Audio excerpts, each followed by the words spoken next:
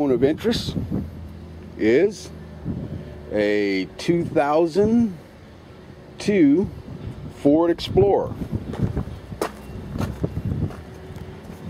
We're going to try to make this one come alive. Now we do have to program this one. There's no ifs, ands, and buts about this one. This one uses a transponder key, and we're going to program the computer. Hopefully we can. This car's been in an accident, so we don't know how bad the situation is. Definitely going to have to probably reset the fuel switch, the fuel shutoff switch, so that we can complete programming since the airbag has been deployed. That means that it was hit hard enough to activate certain safety systems that are on some of these cars. I'm showing you a location right now where the fuel switch would be at, and the fuel cutout switch is right there.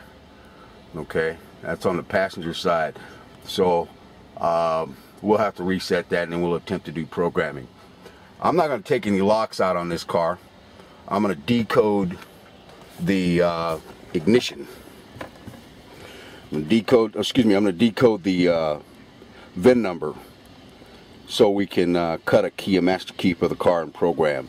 I'm going to go ahead and get busy with that right now, and then we'll see what happens with results. Again, passion, love is what drives this.